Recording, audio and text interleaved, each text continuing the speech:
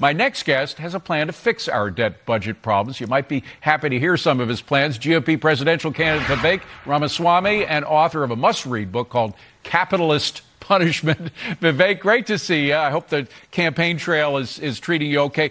Let's talk about workfare, the workfare that Biden used to love. Now he hates it. It was enormously successful. It worked. We had a 5-year recap of after 96 of how it worked out in 2001. Welfare cases came way down. Poverty came down as well, particularly childhood poverty. I think we can put it up on the screen. Millions of people became successfully employed, and that was one of the best things, to get people working again, and businesses worked with government to do exactly that. Why shouldn't we go back to what worked so well? We absolutely should. And I think, David, it's important that people see the actual facts here. This is a bill that it's not something extreme.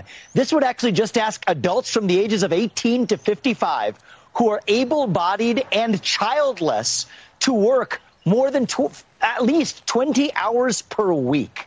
Think about that. Just part-time work for somebody who's able-bodied and childless. And even still, it says they can get it still welfare for 3 months out of a 3-year period. So this is staggering. If I have one criticism of the bill, it's that it does not go far enough. And requiring more work, actually. That's what I would do. The point is we have a surplus of jobs in the nation. That's one of the things that has kept us out of a deep recession, is the fact that we do have the jobs for people who are able-bodied people without kids that they have to worry about, ready to work. Now, I want to talk about the GOP plan to cut the budget, because there's some things in there that I think most Americans would agree on, like we don't have to supersize the IRS to the extent and that we had. Maybe we should retire some of that COVID money that hasn't been spent because we're not in a pandemic anymore.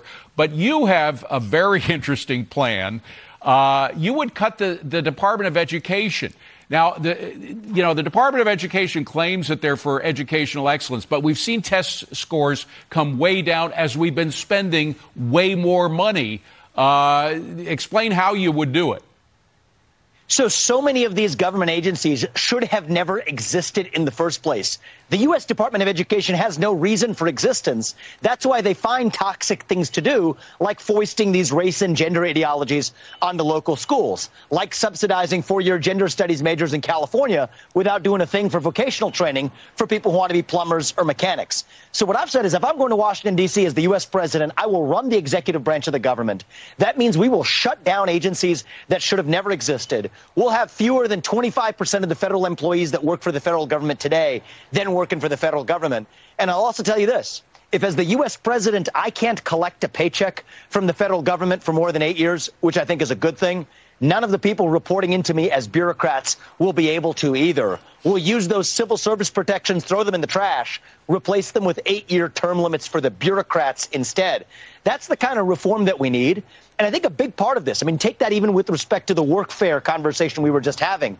These are the ingredients to unlock GDP growth in our country again. We need that. Economic growth. It's as though we've forgotten it. We revive that. We fix government, streamline it. That's how we unlock the economy as well, David. Yeah. And by the way, there's another battle in the Democratic side. Very quickly, Robert Kennedy is doing an incredible job with showing a 19% gain on Biden in terms of that primary. You say you have challenged him to a debate, Robert Kennedy. So you'd have this Democrat-Republican debate before the primaries. Has he responded to you?